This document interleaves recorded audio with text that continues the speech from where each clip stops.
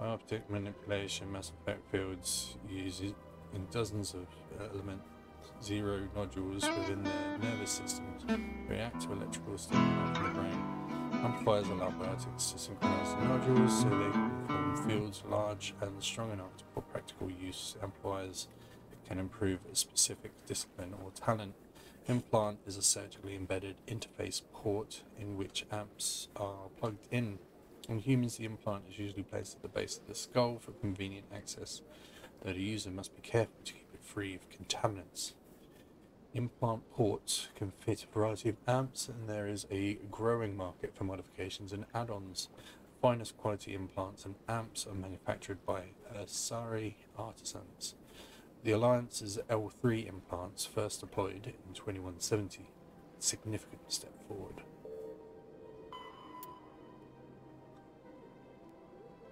Ballyheck. Real-time communication is possible thanks to a network of expansive mass relay comms buoys that can daisy-chain a transmission via lasers. Convoys are maintained in patterns built onward from each mass relay. Buoys are little more than a cluster of primitive miniature mass relays. Each individual buoy is connected to a partner on another buoy in the network, forming a corridor of low mass space. Tight beam communication lasers are piped through these tubes of FTL space, allowing virtually instantaneous communication to anywhere on the network. The network connects across regions by communication lasers through the mass relays.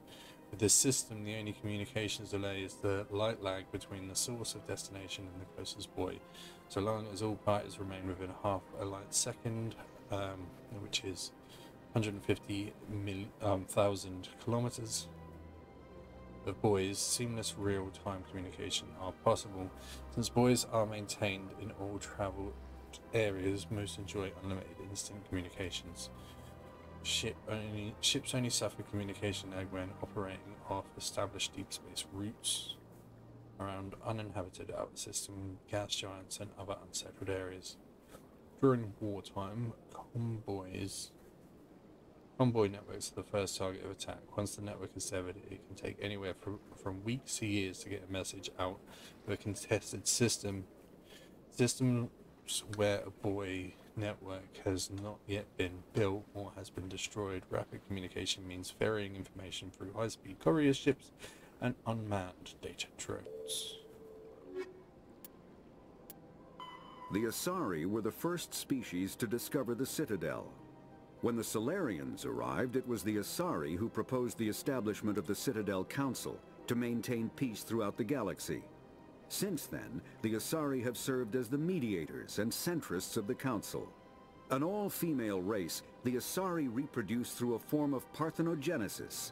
They can attune their nervous system to that of another individual of any gender and of any species to reproduce. This capability has led to the unseemly and inaccurate rumors about Asari promiscuity. Asari can live for over 1,000 years, passing through 3 stages of life. In the maiden stage, they wander restlessly, seeking new knowledge and experience. When the matron stage begins, they meld with interesting partners to produce their offspring. This ends when they reach the matriarch stage, where they assume the roles of leaders and counselors. That is pretty interesting. 50,000 years ago, the Protheans were the only spacefaring... The Elcor are a Citadel species native to the high-gravity world Dakuna. They are massive creatures, standing on 4 muscular legs for increased stability. Elcor move slowly, an evolved response to an environment where a fall can be lethal. This has colored their psychology, making them deliberate and conservative. Elcor's speech is ponderous and monotone. Among themselves, scent, slight movements, and sub-vocalized infrasound convey shades of meaning that make a human smile seem as subtle as a fireworks display. Since their subtlety can lead to misunderstandings with other species, the Elcor often go out of their way to clarify when they are being sarcastic, amused, or angry. Dakuna's high gravity impedes mountain formation. Most of the world consists of flat, open plains, which prehistoric Elcor wandered across in small family bands. Modern Elcor still prefer open sky, and can become restless and uncomfortable on long starship journeys. Bless. The Volus are a member species of the Citadel with their own embassy, but they are also a client race of the Turians. Centuries ago, they were voluntarily absorbed into the hierarchy, effectively trading their mercantile prowess for Turian military protection. Erun, their homeworld, lies far beyond the normal life zone of its star. However, the world has a high-pressure greenhouse atmosphere that traps enough heat to support an ammonia-based biochemistry. As a result, the Volus must wear pressure suits and breathers when dealing with other species, as conventional nitrogen-oxygen air mixtures are poisonous to them, and in the low-pressure atmospheres tolerable to most species, their flesh will actually split open. Volus culture is tribal, bartering lands and even people to gain status. This culture of exchange inclines them to economic pursuits. It was the Volus who authored the Unified Banking Act, and they continue to monitor and balance the Citadel economy. Nice of him. After the Geth secure a the Citadel is an ancient deep space station, presumably constructed. The Council is an executive committee composed of representatives from the Asari Republics, the Turian hierarchy, and the Solarian Union. Though they have no official power over the independent governments of other species, the Council's decisions carry great weight throughout the galaxy. No single Council race is strong enough to defy the other two, and all have a vested interest in compromise and cooperation. Each of the Council species has general characteristics associated with the various aspects of governing the galaxy. The Asari are typically seen as diplomats and mediators. The Solarians gather intelligence and information. The Turians provide the bulk of the military and peacekeeping forces. Any species granted an embassy on the Citadel is considered an associate member, bound by the accords of the Citadel Conventions. Associate members may bring issues to the attention of the Council, though they have no input on the decision. The Human Systems Alliance became an associate member of the Citadel in 2165. Okay. Biotics is the ability of rare individuals to manipulate dark energy and create mass effect fields through the use of electrical impulses from the brain. Intense training and surgically implanted amplifiers are necessary for a biotic to produce mass effect fields powerful enough for practical use. The relative strength of biotic abilities varies greatly among species and with each individual. There are three branches of biotics.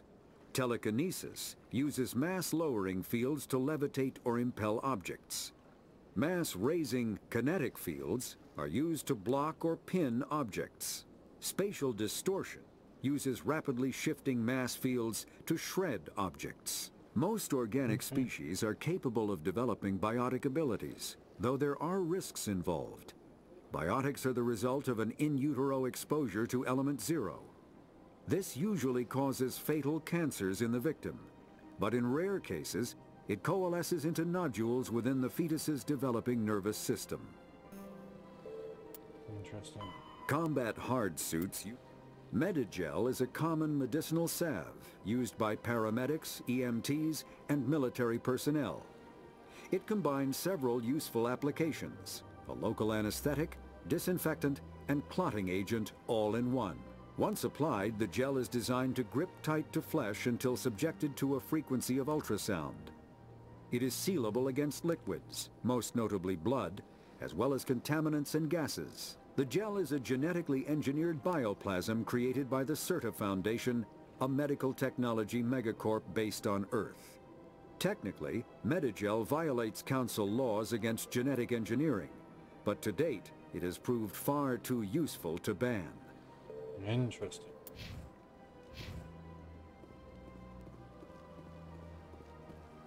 We've got quite a bit of information there. I'm going to talk to the robot, I reckon. I think is the furthest I've ever gotten this game. Welcome to the Presidium. Allow me to be your guide.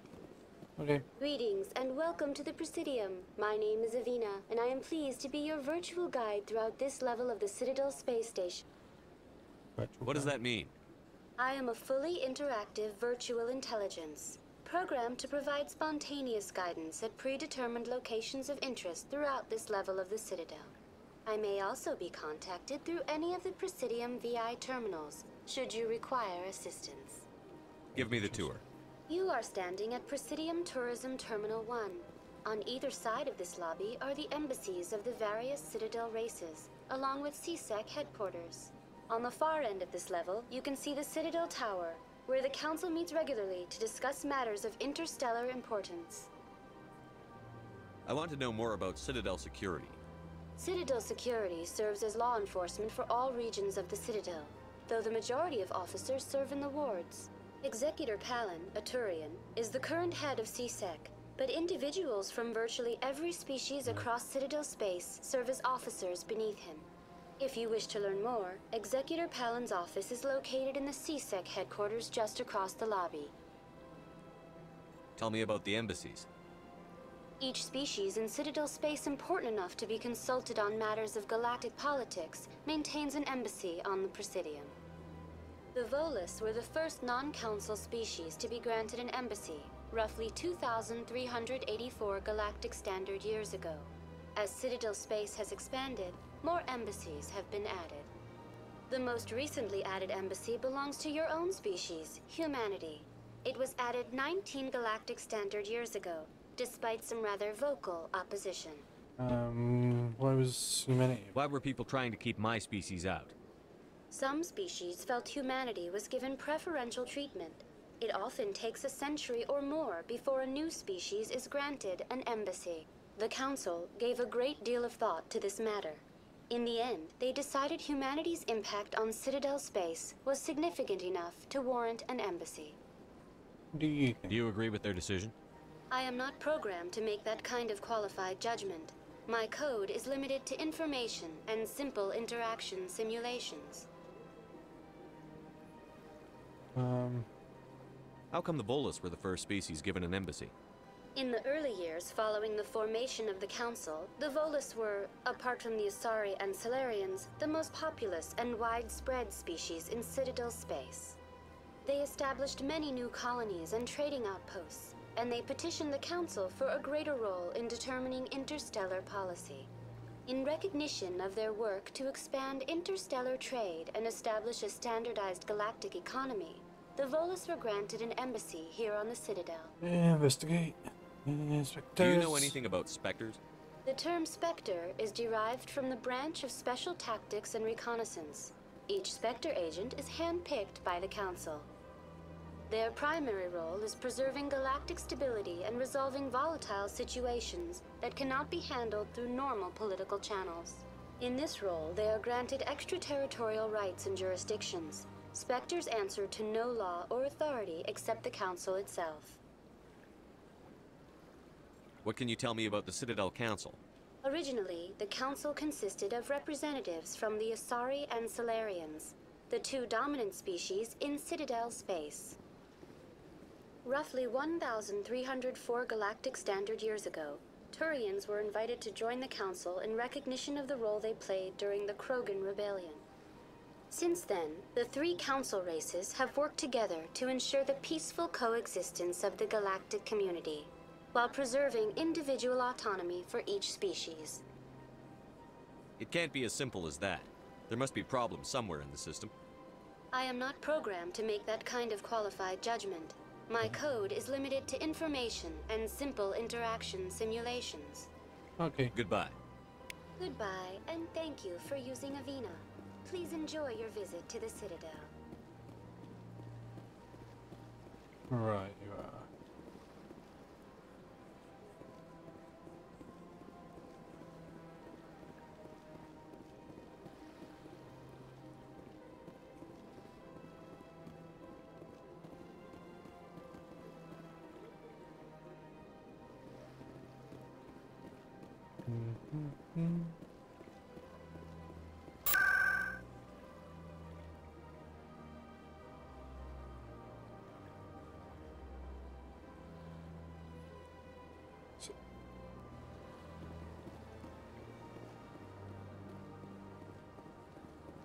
Okay, cool. So, had a bit of a look around. I'd say that's a good start. Looks like it's going to be a bit of a long game, I'm not going to lie. I am happy with what we've done, so if there's anyone just around on this bottom level for me to interface with. Reminds me a lot of Knights of the Old Republic, which is a game I absolutely used to adore.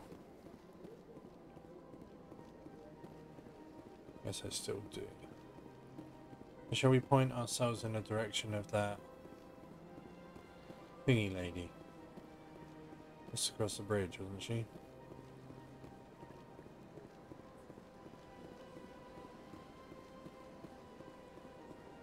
All the people standing around having their lovely conversations. Ooh, he's a big beast. Citadel, rapid transportation.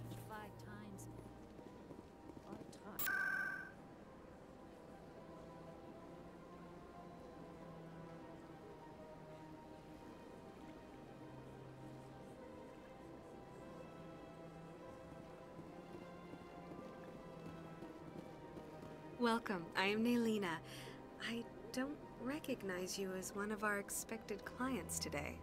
Would you like me to see when the consort will be able to meet with you? Yeah, Can't no I just problem.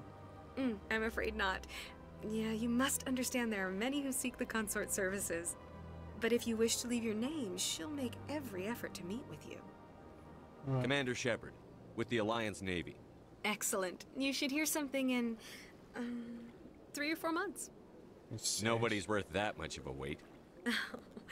Well, that's not for me to judge. I have your name and you'll be contacted. Is there anything else? Investigate. What is the consort? What does she do? It's difficult to explain. She's many things to many people and something different for each. Some seek her for advice, some for entertainment, others still for pleasure. Most of the time, our clients won't realize what they were seeking until after she has provided it for them. You make her sound like some kind of oracle.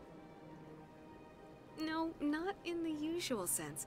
She's merely a woman with remarkable compassion and a generous spirit. I suggest you make an appointment and see for yourself. I already have. What do you do here, Naylina? I'm one of the consort's acolytes. Many of the people here today will not see the consort, but they expect to be attended to just the same. It's our job to ensure that they leave contented. What exactly do you attend to? Well, each acolyte has her unique abilities. Some soothe with song, others with conversation. As much as possible, we seek to match the needs of our clients to the skills of our acolytes. My specialty is touch. My fingertips can find every tension point in your body and relieve it. I'd like to try out your services. Excellent. I'll add you to our client list. We should be able to see you in 3 or 4 months. Nobody's worth that much of a wait. Well, that's not for me to judge. I have your name and you'll be contacted. Is there anything else? I think I'm done here. Oh, well, I hope you'll return again in the future. We always enjoy seeing new clients. Naylina, Yes, Shaira? send the commander up to see me. I wish to speak with him. Ooh. Yes, of course, mistress.